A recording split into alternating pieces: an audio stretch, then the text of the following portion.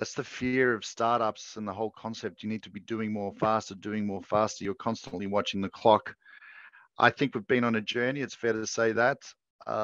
We exploded out of the gates and got some opportunity in the US that was probably too big for us where we were at in our stage of journey, and then made the decision to come back and technically build and launch again out of London. Then we got a little bit of COVID interruption as part of that. We were due to close our first round of funding in March 2020. And of course, March 2020 never happened.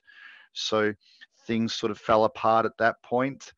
But interestingly, Portabl and our proposition to sort of better serve and support the independent, freelance and gig world of work continued to be interesting, and COVID only accelerated everything. So, on the one hand, yes, we've lost time, but actually I think the timing will work out even better for us